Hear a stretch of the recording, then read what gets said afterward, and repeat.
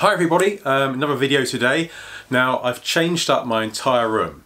I've changed up the whole way this is going to function now, and hopefully for the better. Also making it some kind of like museum to my own work. Massively vain, but I've got no other real place to put any of my stuff that I've been using, and it's like, I just feel it's too sentimental, and you can never get that word right, to throw in the bin. So I've stuck it all over my walls, like some sort of like serial killer. If someone walked into this room, they'd think that I'm a bit of a weirdo. But anyway, I'll show you what I've done, and you can let me know what you think and if I'm a bit weird for doing it.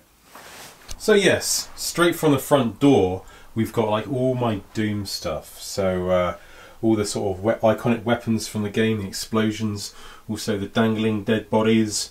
And as we go up the wall here, we're starting to get more into the levels. Also got like Cyber Demon there, various doors that we've used. Here's a picture of an alien that my grandmother drew me. She's not with us anymore, unfortunately, but something I'll keep forever, that. And then we've got more levels up here. Then we move more into like the Alien films. We've got kind of the chest burster, the alien himself, the Nostromo and all its cargo and that sort of thing, the space jockey, the chest burster and the mouth of the alien and Ripley and that sort of stuff. And put my my skateboard on the wall, that's still there. We got like the Doom 2 stuff that I worked on for my late night review. Angry Video Game Nerd script there that I spent a fortune on. Some more skateboards, and then down here, here's all like my work that I've done. I'm actually going to pin these on the wall somehow. Pin them on the wall so they dangle like that, and then you can just go in and pick out various sheets and have a look back at all this work that I did and print it out and spent a lot of time doing. So yeah, we got Super Mario World there, we got Star Fox, and Star Fox was a good one because that really didn't include many levels, but it included a lot of cardboard cutouted bosses and enemies in the game.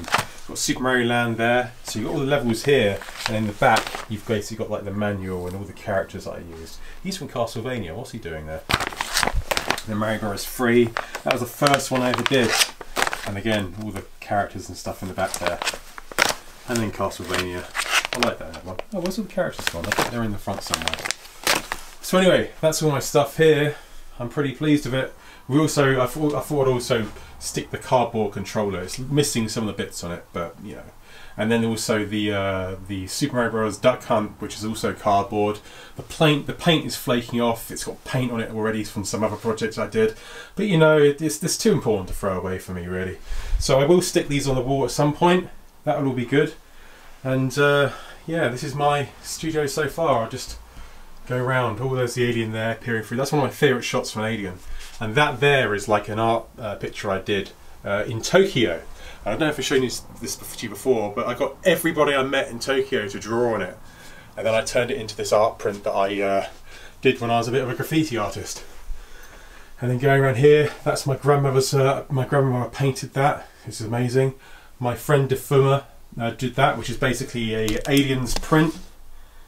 We're capturing all the different people and aliens from the film. Really, really cool, that, man. And then finally, very, very bright, lighting set up wrong, my set. So this is my new room containing everything which makes me the person that I am today.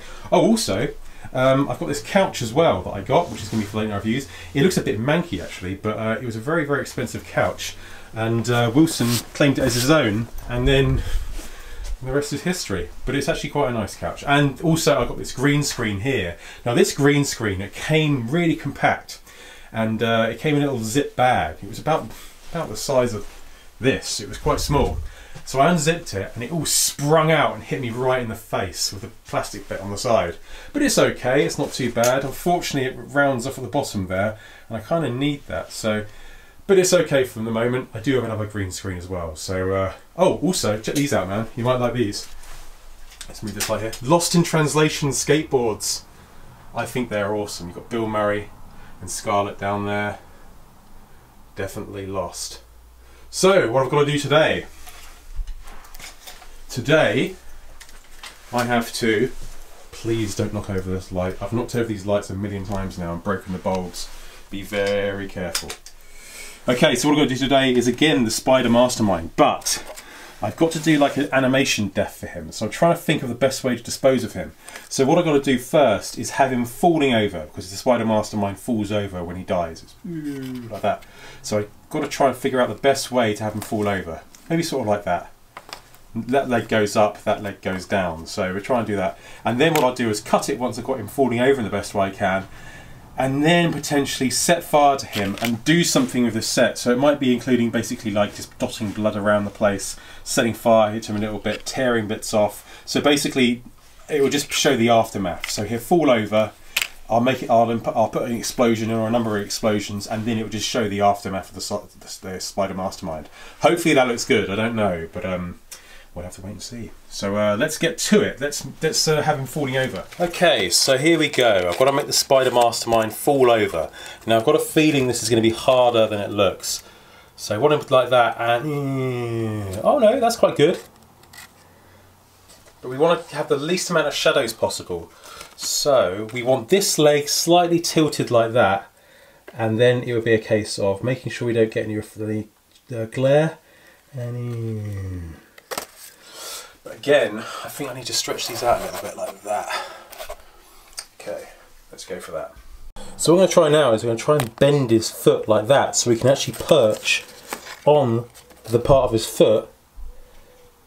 And then, oh, okay, let's try bending it the other way then. So he's perching the foot and, oh, that's not too bad. Just need that foot to go like that way. It's tough, it's a tough cookie, man. And if I push that way, it might work. It's tough though, man. You see, what happens is, what I want this to do is I want that leg to go like that, and it to go like that, and then bring the leg up like that. That's what I want it to do, but unfortunately, it ain't gonna do it. Do you know what I think I'm gonna have to do? I'm gonna have to have it like that, which looks quite ridiculous, and just have him falling. But you get the glare, where the card moves, you get the glare, which is a real bastard.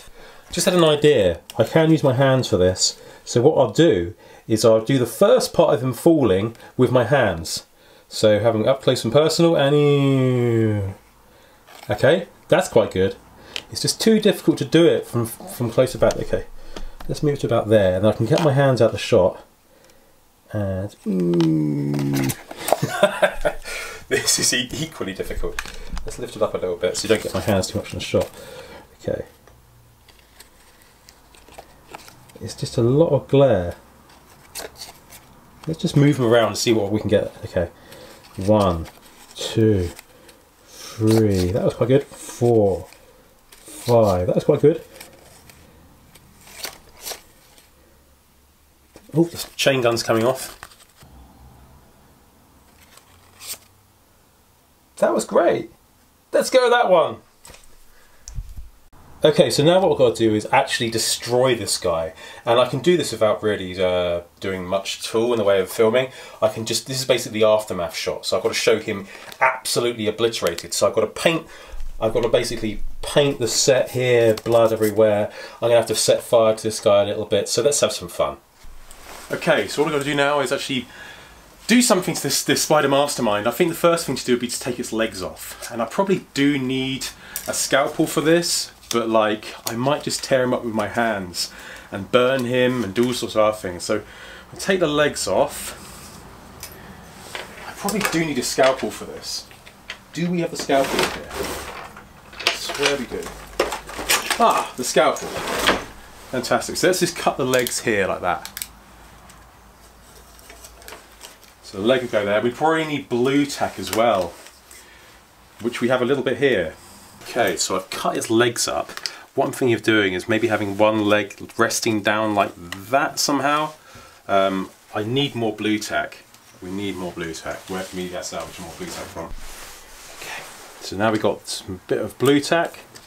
Let's blue tack this first leg to the floor like that. We probably want to have it back a little bit maybe. Back a little bit like that. How's that look? Yeah. Maybe have the other one standing up, I don't know. What do you reckon? or it's tilted to the side perhaps, like that. Bend it up a little bit. Yeah, maybe something like that. Now the main part here we've got to do, let's cut off the chain gun. And what we can do is have the chain gun, the actual part of the chain gun we can have lying on the ground, potentially, if it will come off all right. There.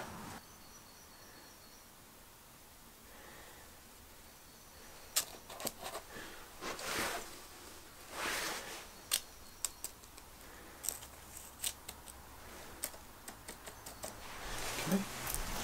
Ah, shit, that's hot. And we crumple this up like that and put it down there. It's quite good actually, like that. Now for the main part. This is like, oh, we've got these parts here as well. Let's crumple those up there. Put these down here. It's a bit of fire.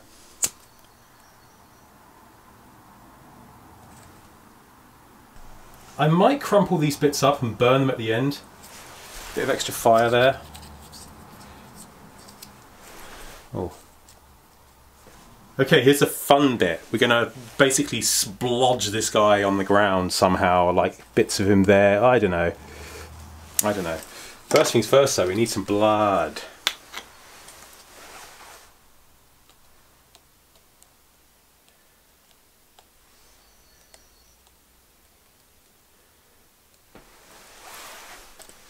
Was that a bit overkill? I think it probably was.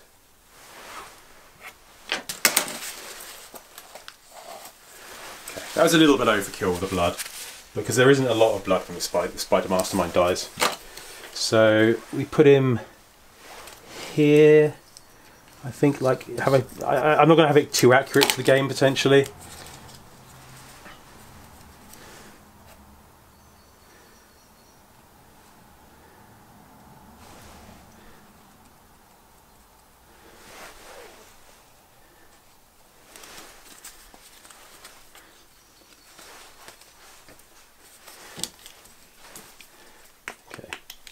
Let's add a bit more blood to his face here.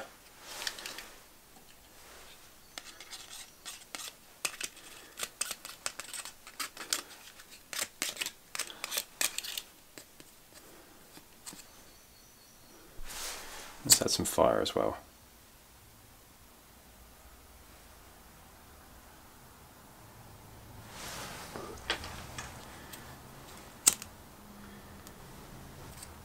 If I tilt him forward like that, that looks quite good actually. I still want to keep his face, but I mean that's all quite good. But what I need to do is add some fire. So I think I need to film this as I do it, because I've got it just the way I want it. That looks pretty good, man. I love the ash. Oh man, what do you think of that? That looks pretty good, doesn't it? I'm pretty pleased with that. Right, let's move these lights a little bit closer perhaps. And how's that? So now what I've got to do is, I've got these little balls of tissue paper. I'm going to set fire to them and just drop them behind him and her, sorry, and hopefully add some interesting fire smoke effects. So let's do that right now.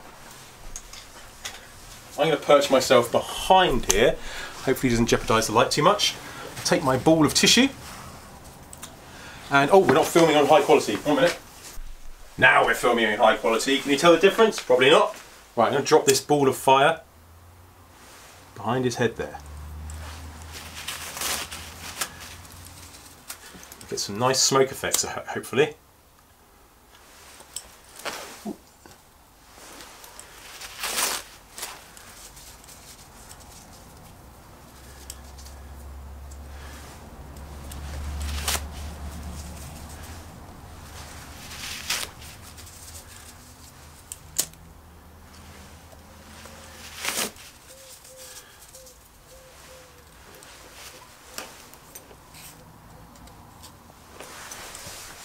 Oh no!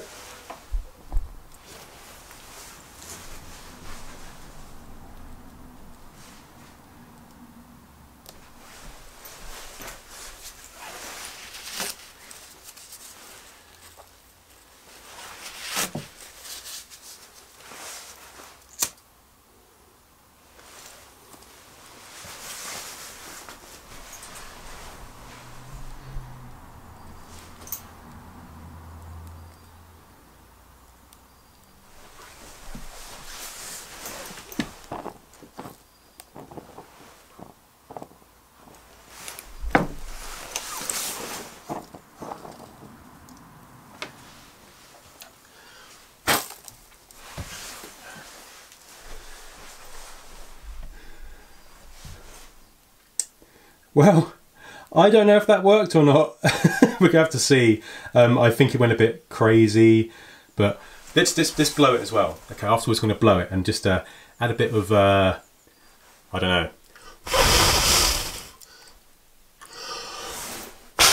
Oh shit! That didn't work. Okay, we're gonna see how that went and go from there. But I think we got the shot. If not, it could have been a bit better. I might shoot it again one day, and because we've got a lot more to do. But hopefully I got it. So I hope you've enjoyed that, and I'll see you once again for more late night reviews. Goodbye, everybody.